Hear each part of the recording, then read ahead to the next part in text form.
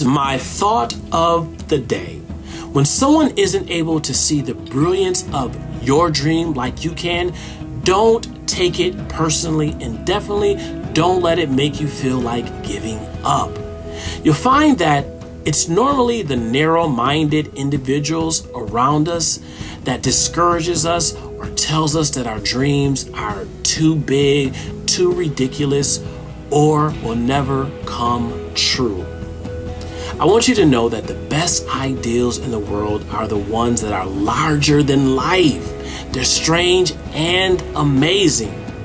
Hold true to your vision and don't let the opinions of others sway you away from your